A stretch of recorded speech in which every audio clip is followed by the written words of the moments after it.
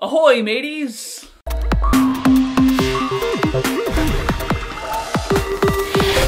Sup, nerds? I'm Tom. We're talking about Bermuda Pirates, which is a dexterity, almost, kind of game. It's kind of a kid's game, but adults can play it too. Definitely like a drinking-ish type of game. And actually, there was another game that we played that was kind of the similar type of concept, but very different execution, where it was called the 13 Treasures 13 Islands, the Treasure of the 13 Islands or something by Haba. In that game, you had your eyes closed and you were pushing something with your finger on a board that had a bunch of holes in it, and you were trying to avoid the holes. In here, you're pushing something with your finger that has a magnet in it. There's a bunch of magnets randomly put underneath the board. So you don't really, you're just trying to get, oh! And your ship sank. Mm-hmm. You ran aground and you lose all your treasure. You gotta start over. So yeah, the object of the game is to collect all 4 treasure types. So you need to push your way along, trying to avoid all of these hidden magnets, but they're just, it's debris in the water, and try to, stop at each port, pick up a thing, and make it back. And it's way tougher than it seems because there are a lot of magnets in these boards. Mm-hmm. And well, after you find a magnet, you can put a little buoy out there, but you only have 3 buoys each, and really that's not enough buoys for all the magnets that are out there. Yeah, so you definitely have to just make a mental map. You're like, okay, well this one I keep running into, so I'm gonna put this one here so that I can really narrowly avoid it, but I know there's one there, I'm just not gonna go that way. It's mostly a dexterity game because you have to use one finger pushing the boat from behind, which means that turning around is really hard. A lot of people will run into these flags when you finally make it here, and you're like, okay, I gotta turn around. And you're like, what do I do? And then you're just running aground. Yeah, and it's kind of like every other player there kind of, communally says, come on, man, you definitely hit that. You were kind of close. We'll let that off. But yeah, if you can't just push from the side or whatever. You have to keep pushing forward from the back and try and spin it like that. So, it's more than just memory. It's memory and ability. Now, when you're playing with kids, I guess you could relax on that rule a little bit, let them turn it around from the side.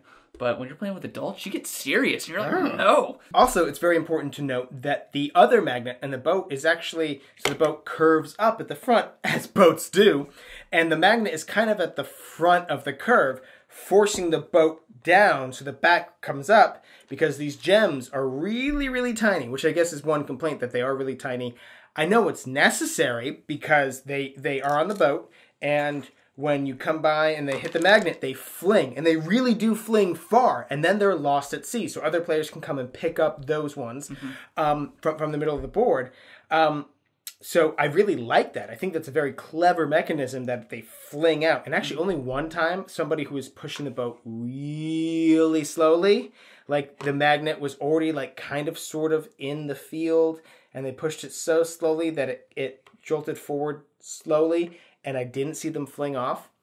So I'd almost kind of recommend you put a timer on this game or something. That would make it even more intense. You're you can't take 20 minutes for a turn because this game's only supposed to take 20 minutes. It's definitely very quick paced because once you hit that magnet, you die. Well, you don't die. You lose that ship and you gotta start over back at your island. Over and over.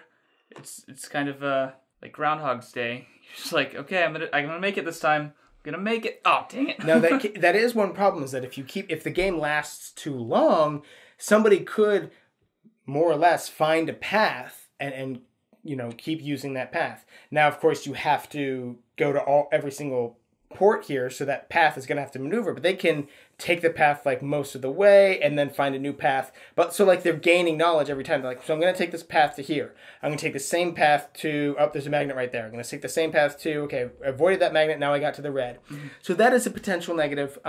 There is an advanced variant where you guys are attacking each other. So, not only when I go and get a treasure and bring it back, I gained that treasure. Now, in the basic game, you're just trying to get one of each color, and here you're trying to get I think it's 8 points, and having one of each color is 6 points, and then each one by themselves is 1 point. So you're incentivized. It'll make it last a little bit longer, and you're incentivized to now steal from each other. You can go back to the port and take somebody else's treasures that they already got, and that's fine.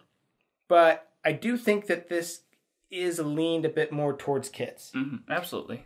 Yeah, it can be a drinking game, but outside of you drinking while you're playing it with a bunch of adults, it does feel a little kiddie. One positive for the magnet layout is that the underboard is made up of 4 other boards, so like the magnet distribution will always be a little different. So if somebody's played this, they're not going to be like, okay, I want to start in the green corner because reasons. They're not going to like know exactly where to go. It's going to be a little different every time you play. But it is definitely leaned more towards kids to learn like their fine motor skills of like slowly pushing the boat and, you know, learning how to collect sets of colors because you want to collect all 4. Like it's very, you know, the lessons they're trying to teach are very kid-friendly, kiddie, like... Yeah, and I mean, it works. It's definitely a great kids game. Kids will love it. Those especially when gems, they fling. Yeah, the gems will fling out. But that is... I do think that is a bit of a negative, is that they are so tiny, and they're not going to fling off the board.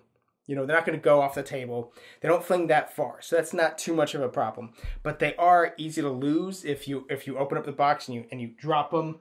You know, your feet are going to hurt. Your feet are going to hurt. Again, I know it's necessary for the game, so it's not really something that they can fix, but that is a little caveat, something to know. Also, there's a 4-peg little thing in the center that holds the 4, because it's the 4 boards, right, of magnets underneath, so that creates the randomization. So I guess using that over and over and over again will kind of wear out the holes a little bit. But they do get covered with these flags, so you're probably not going to really notice that very much, to be honest. So as silly as this game is, I definitely had some fun, you know, laughing at other people's misfortunes and, you know, trying to map out my path. It's not a game that's going to hit the table a ton for us. You know, maybe when, you know, nieces and nephews right. or I do kids, have 10 I do have 10 nieces and nephews, so this is definitely a game I'm going to be playing with them. But outside of that, it's not a game that we're going to break out again. Probably. Well, for adults, I would recommend beer and a timer. Yeah, seriously, it would be a great activity for you know, drinking and a timer. But again, these germs are really small, so if you're too drunk and sloppy, you might end up eating them accidentally or something. Like, ooh, is this a roofie? Why would you roofie yourself? If this game sounds like something you'd like to have at your next game night, we'll have a link in the description box down below where you can get yourself a copy. And hey, while you're down there, don't forget to subscribe to our channel so you'll never be bored.